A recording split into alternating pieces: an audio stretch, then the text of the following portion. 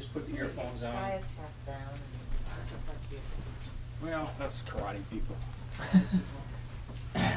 Okay, get over What do here. you want? Just make sure the sound carries. What you put the earphones on? Just see. Yeah, I know. That's all right. I'll be editing out some. I can't start right in the beginning.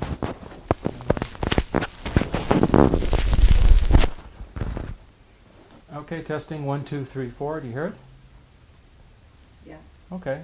You have both of us in here now, so. We're both in there. Okay, you can leave. You don't then. have tea or something. Well, I'm sure she'll be Tea, go in. get yours. She has a No, cookie. she'll be chewing on that bone. Tea, George has a cookie. Go get it. Okay. Okay, this is November the 1st, 1997, and I'm very honored to have Mr. Simon Laley from Hong Kong, England, and Borneo, and other places of interest, Squeaky Dave. who has come visited us after his an absence of a couple of years now, right? Yeah.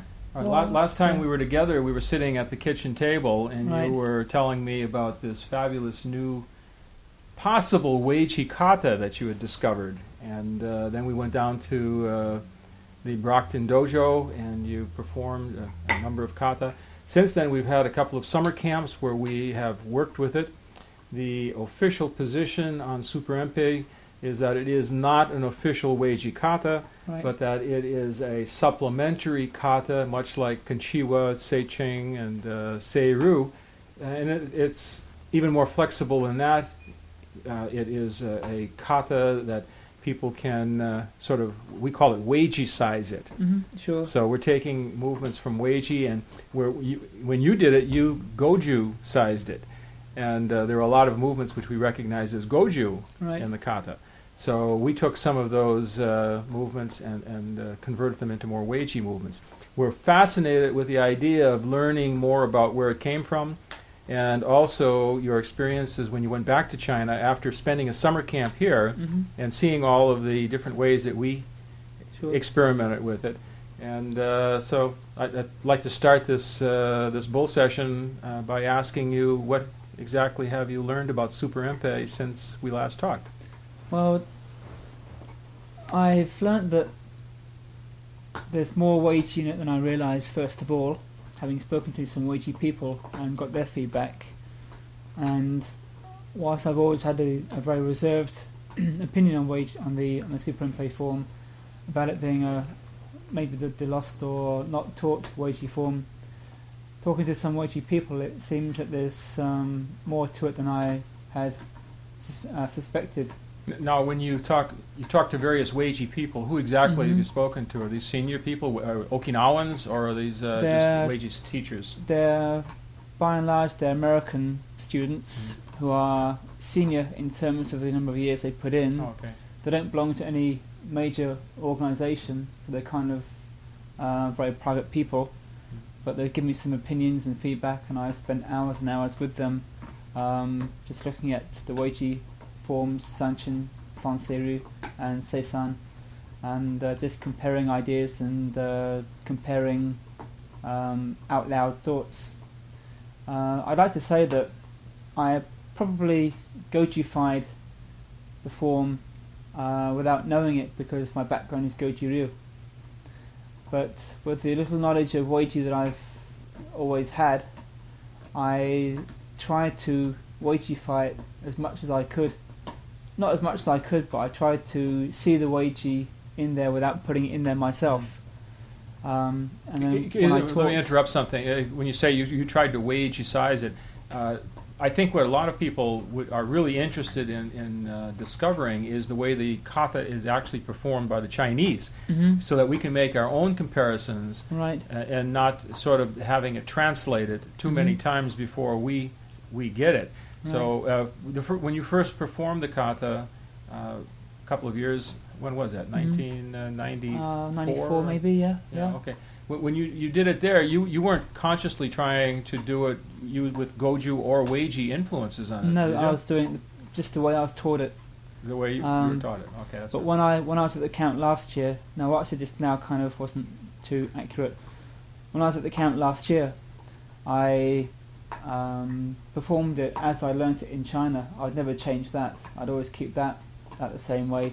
But I tried to maybe show the little uechi which I knew, so I could try to suggest ways in which it might be a uechi link without giving a false impression of the form itself. I would never change it consciously to anything that it isn't. And I was very, very strict upon my teacher and my teachers in Fuzhou about learning the way that it should be. And the way I'm teaching it now is the way, as far as we know, is the way that Zhao Zihe was teaching it, because my teacher was a student of Zhao Zhenchun, and Zhao Zhenchun taught it the way he'd been taught it, and he was taught the form by Zhao Zihe. So my teacher is like a second generation from Zhao Zihe, and as far as he knows, it's not been changed at all. And he taught it to me the same way he was taught it all those years ago. So given that my teacher's in his early 90s now, mid-90s, 95? yeah, mid-90s, yeah. Okay. Yeah, I think he was born in 1904. Given that, or allowing him to have a bit of forgetful license there, I guess, what with the years gone by, I now have it the way that it was taught to him as best that he can recollect, which as far as he's concerned is 100% the way, because he put a lot of thought into going back and communicating it to me the way that it was done, because he knows that I'm trying to do some very, very serious, deep research on this. It was funny to have the different teachers teaching me different ways on different occasions, and when I got them all together and I said, okay guys, please tell me which is the right way, and to hear them and watch them argue and bicker and point fingers at each other, that was amusing to see. But they did make a very big effort to give me the true story. I think we also have to be aware that when they say this is the way it should be, I mean, that's the way they perceive it should be at that point in time. Right. We always got into trouble in the early days of Weiji in America by going back and discovering a totally different set of movements or a different interpretation or a different focus on a particular kata.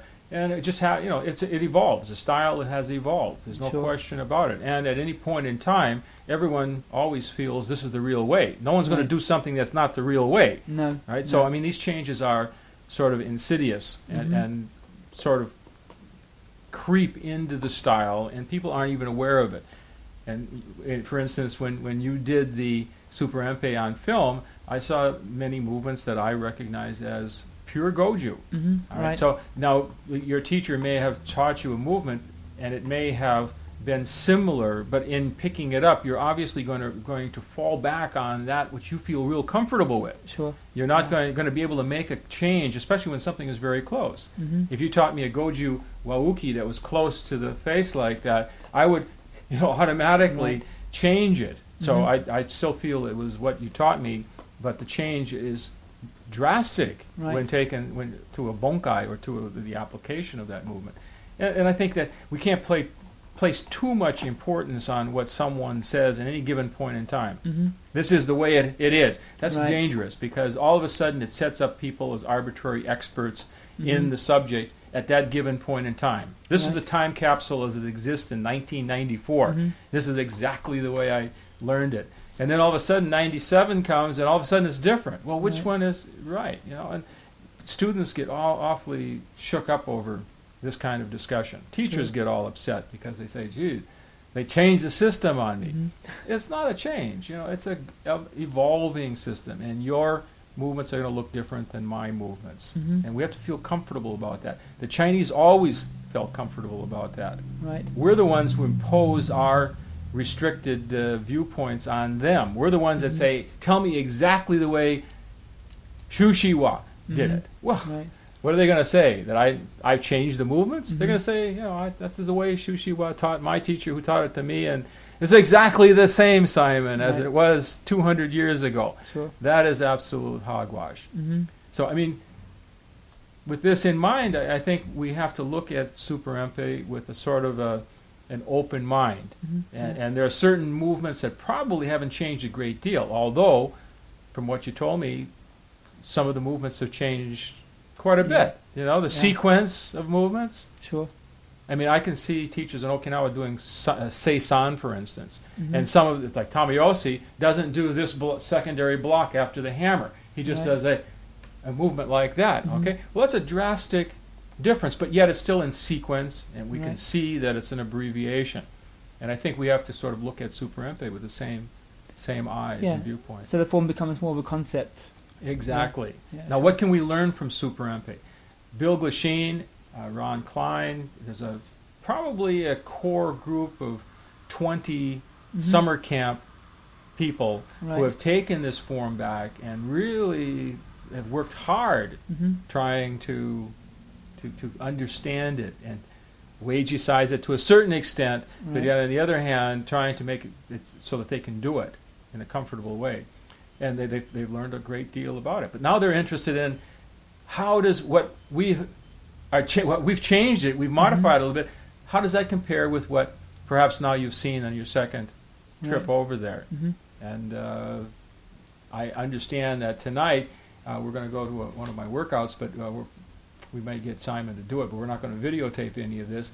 And hopefully when you go back to China, I would really like to see you videotape the old man and you know, the second generation. Right. And then you have to comment, how much has this changed just in a few short years?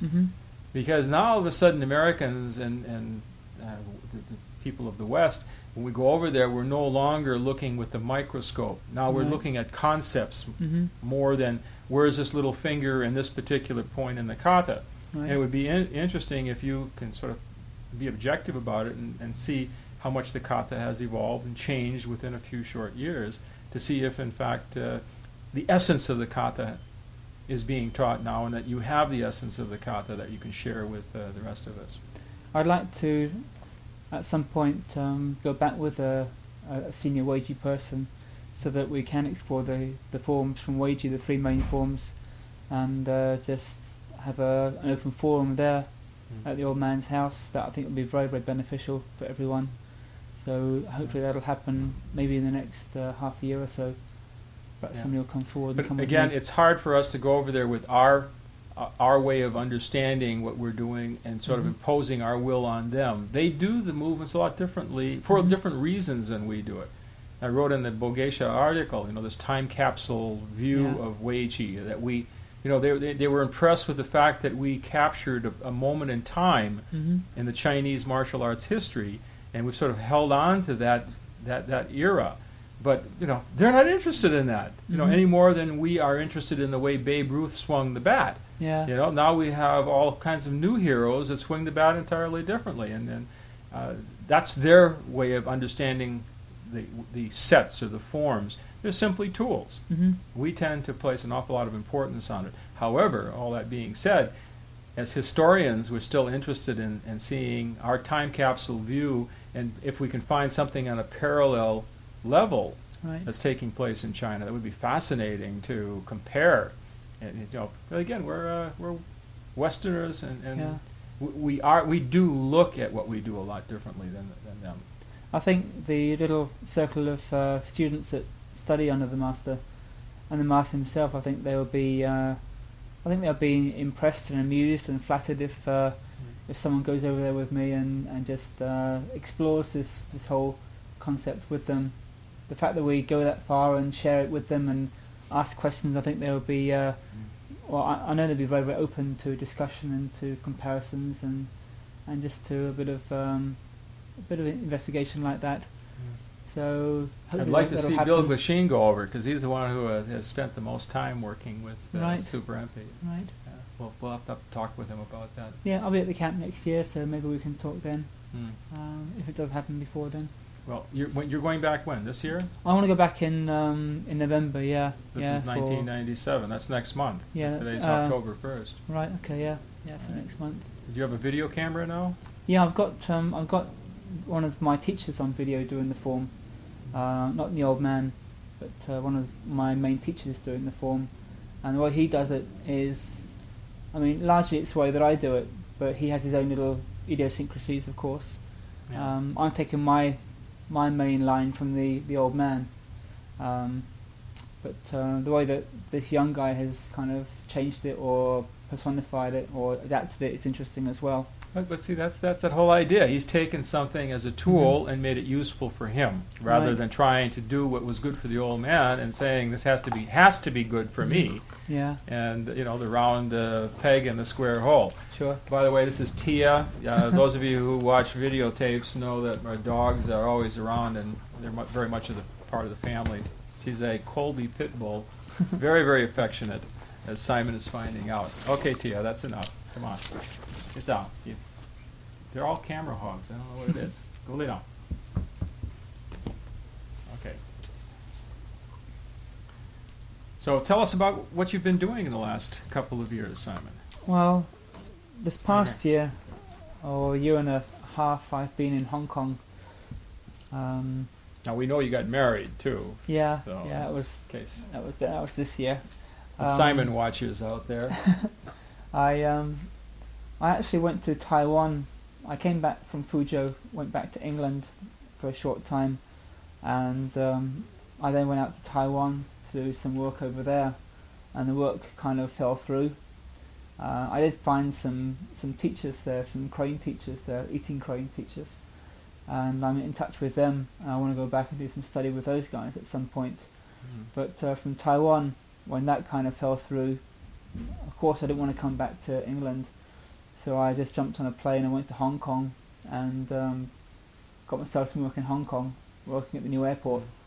Now And you then- mentioned the feeding crane, or the Mhm, eating crane. eating, feeding. Feeding. Okay, yeah, that's Dr. or- Liu or- was or here. pecking crane. Dr. Liu was here 2 years ago at camp. Right. And you missed him, or you? I were missed you? him. I was Oh. here last year. Yeah. Yeah. Okay, that was great experience. Yeah, I'm sure. No, in fact, last year was when Kimo Wall and the Chang. That was Liu, I thought. Wasn't Yeah, it? Louis Chang. I met him, Okay. of course. Yeah. Okay. Yeah. Then you were here during So, that yeah, period. yeah. So. Last year, but 2 camps ago. All right, two Right. camps ago. Okay. Yeah. So I stayed in touch with Yi Chang, and I want to go back to Tainan at some point and spend some good time with him, because he obviously has a very, very strong link to this whole question. But whilst I was in Hong Kong, I found myself a dragon teacher, and I studied some dragon.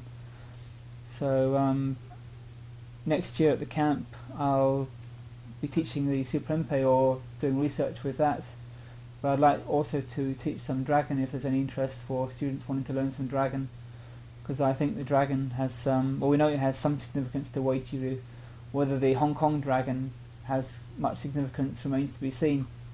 The Hong Kong people Hong Kongified the Fujianese dragon, which was sort of Cantonified by the Cantonese people as well. So what we're seeing in Hong Kong may be a far cry from the Fujian dragon, but I think certain traits will be there, and it'll be good to look at the dragon next year. The first form I learnt wasn't really a form, I was told, but it kind of reminds me of a sanchin. It seems to obey certain sanchin regulation criteria, so we can look at that as well. Now, was that any breathing concerned with that, or like throwing the hands? There Sounded like a was- rutting animal. There was, but nothing audible, no big focus on the up, down, forward and back. I know that's there, but that wasn't really sort of maximised, so that may have been kind of lost a little bit or sacrificed in the translation. But next year, if I get back to Fujian, which I certainly hope I shall, I'll be going in the back door and finding myself some dragon teachers there.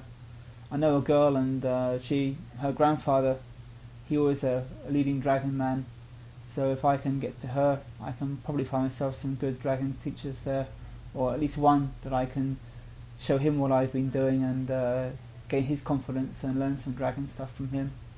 So I think the dragon accent's going to be interesting, and then of course I can cross-reference that with Master Gore, the old man in Fuzhou City. Mm. So next year I should have some very, very good stuff, Great. even more good stuff to impart and to share and to exchange and expand upon with the Uechi clan. What are you doing with Goju-ryu, if anything? Yes, I am. I'm not letting go of my Goju, of course. I'm still looking at that and researching that at the same time, although the Uechi question has kind of superimposed itself on the Goju research. But I'm Now, still I would very think much the active with that. Goju link would be easier to trace than the Uechi link. It's not easier, but I'm keeping my both heads going at the same time, my mind open, and I'm researching both at the same time as best I can. How's your research with Sanshin? The history Yes. of Sanshin coming along? Good. Anything you want to share with the I'm doing viewers? 4 books right now. I can't say who with right now, but I'm doing 4 books on Sanshin. 3 books are on the technical aspects of Sanshin, a pictorial expose, and the 4th title, or maybe the first title, is going to be more like a book of Sanshin essays written by leading Sanshin dignitaries all over the world. And I hope George Matson will contribute for that one as well. But I'm trying to get as much input from Sanshin from as many different angles as I can, and then I'll give my own kind of overview perspective in that book as well. And that will, if it's volume 1, it will set the precedence for the other 3 technical books. If it's volume 4, it'll bring all those 3 books into a technical knot, and hopefully it'll be a very, very exciting and eye-opening and thought-provoking set of books. So that's my main project now in terms of the literary world.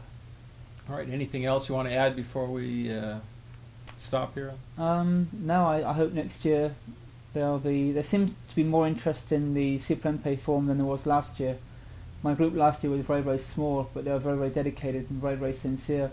It seems that this small group has expanded now, and more people have given it some thought, and I hope next About year 20 yeah, people. that's about 4 times as much as last year. Plus, there are a lot of outsiders that have picked it up from the tape and have doing essentially what we did at the camp.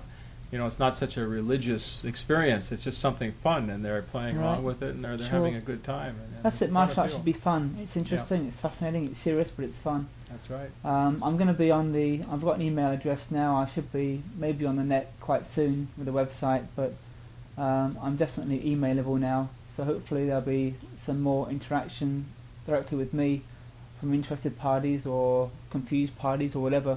Great. I welcome anyone who's got anything sincere to say and anything intelligent to say, and I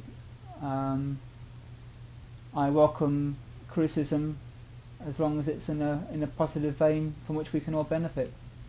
And I hope this tape's going to be a part of that research drive. Great. Thank you very Great. much indeed. Thank you. My pleasure. You finished yet?